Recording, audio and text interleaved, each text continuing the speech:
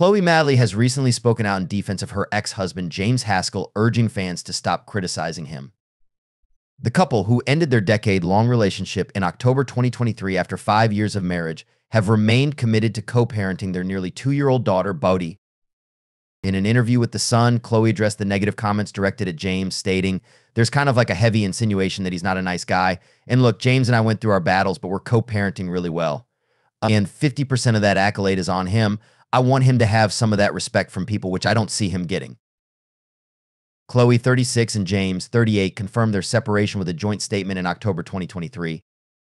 The statement noted, "Chloe and I mutually decided to separate at the end of September 2023.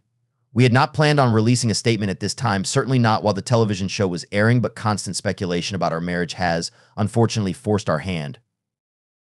Both Chloe and James have emphasized their focus on their daughter's well-being and have committed to maintaining a positive co-parenting relationship.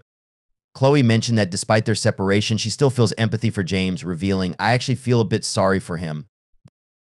The couple, who starred in their own reality show, Chloe Madeley, A Family Affair, are still residing together in their North London home, although Chloe has confirmed that they have set a date for James to move out. Chloe has acknowledged the difficulty of their split, describing it as effing awful, but emphasized that their primary concern remains their daughter. Despite some fans speculating about a potential reconciliation, Chloe has confirmed that both she and James have moved on and expects James to find a new partner sooner than she will. As Chloe and James navigate their new dynamic, Chloe's comments reflect a commitment to respecting James's role as a father while also addressing the ongoing public scrutiny.